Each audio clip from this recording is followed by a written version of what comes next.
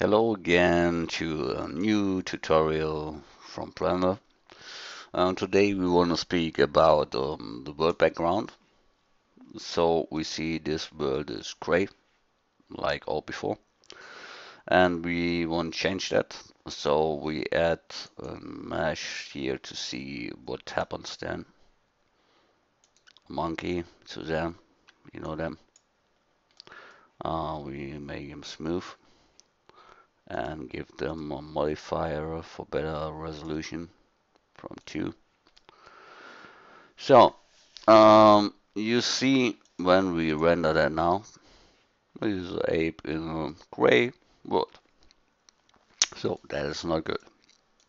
We want to make it better. So we take a material for Suzanne.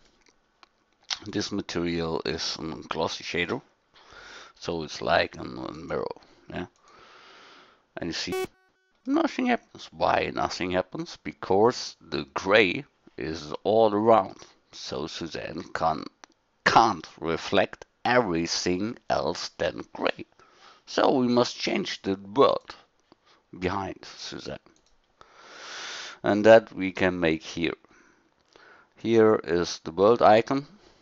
Here we see the preview. That is the color that we have in a moment. We can use the background.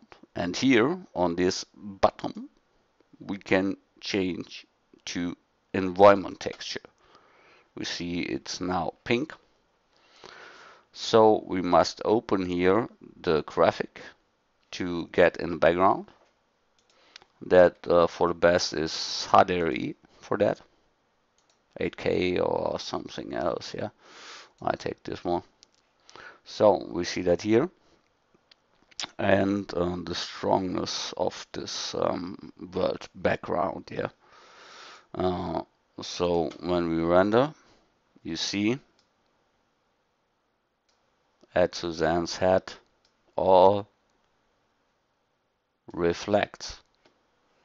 And when you don't have background, then Suzanne looks not good. You see what I mean?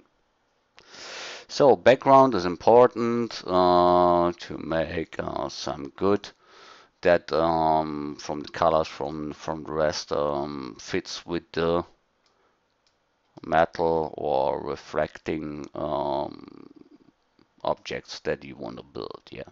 Okay. Thanks a lot. See you. Bye.